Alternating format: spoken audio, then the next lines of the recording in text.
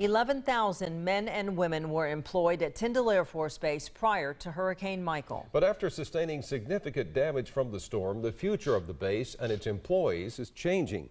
News 13's Kelly Grossfield has the latest on Tyndall operations.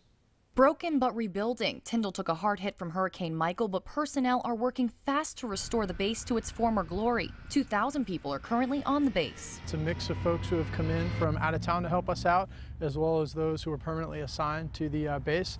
And all of us have one singular focus, and that's getting the base ready and back on its feet as quickly as we can. 11,000 people were stationed at Tyndall prior to the storm, and we're told a significant number of those people will return, depending on their housing situations. About 500 people are estimated to relocate to other bases in the U.S., but there will be changes from the everyday routine. We're going to start bringing folks back here on the 10th of December, so a lot of people are going to be coming back to work. Not everyone's going to go back to the same offices as they were in pre-storm, so we're going to be using a lot of temporary facilities. We may be asking people to combine into some of the facilities that fared a little better than others on the base. 7 weeks after the storm, the damage on base still jaw-dropping. Piles of debris show the progress that's been made, but there's still plenty of work to be done. But repairing the base isn't the only priority. Trying to do the best we can to take care of all of our airmen and all of their families and make sure that we do our mission in a way that's compassionate and still enables them to put their lives back together, just like our partners outside the gate. In Panama City, Kelly Grossfield, News 13.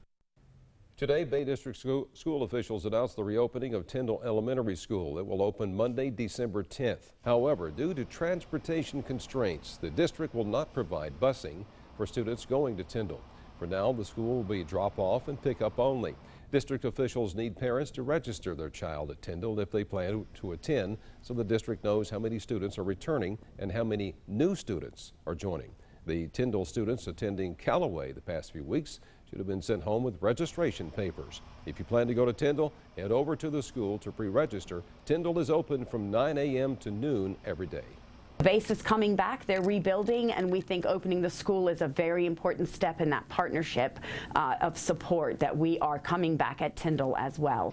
District officials have considered turning Tyndall into a K through 8th grade school in the future to provide more options for base families, but they say it would only be possible if they receive additional funding. The grocery